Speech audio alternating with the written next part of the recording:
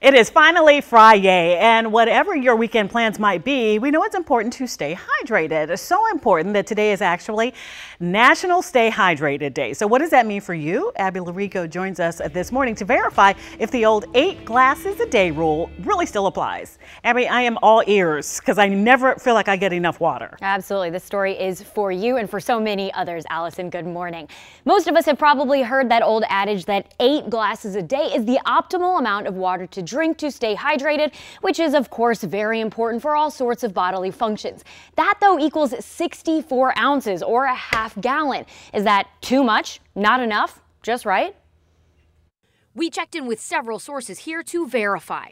The CDC actually doesn't have a blanket recommendation for how much plain water people should drink every day because it could be different based on your diet, activity, body composition, and other things.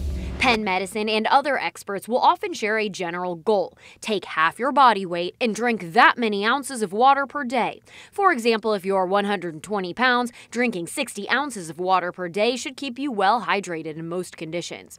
But if it's humid and you're sweating, if your diet doesn't include a lot of water-dense foods, if you don't get enough sleep, if you have heart or kidney problems, if you're very active, that might not be enough. The best way to determine how much water you need is to pay attention to signs your body isn't hydrated enough.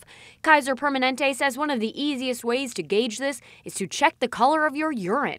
Clear or light yellow is good. Darker could be a sign of dehydration. Other symptoms include not urinating often, bad breath, dry mouth, sluggishness or fatigue, and sugar cravings. The other thing is you have to drink a lot of water for it to technically be too much water. The CDC found most of us actually drink far too little. So while it may be tricky to specify the exact amount of water any one person should drink, setting some kind of goal, maybe with the help of one of these big water bottles here, can help with that overall aim of staying hydrated. Back to you guys. Okay, right. I'm inspired. You know, I always have my big jug. Do you drink it? I do. Day? Like 4 a day. You know, I was kind of teasing this week about how like those big jugs are just too much, and I think I'm going to start using this one again. They're great. I love them. Yeah. Okay. I'm inspired, ladies. Thank you so much.